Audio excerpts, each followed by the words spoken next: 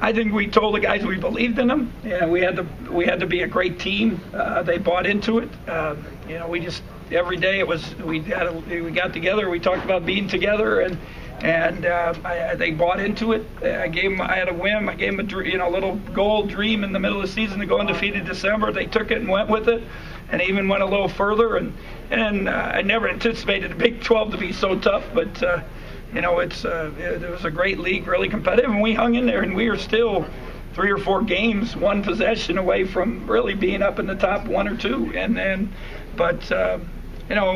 got to learn from it and move forward. But I think they bought in. I think that's the biggest thing. And the seniors accepted their roles, freshmen made progress, everyone guarded, coaches did a great job.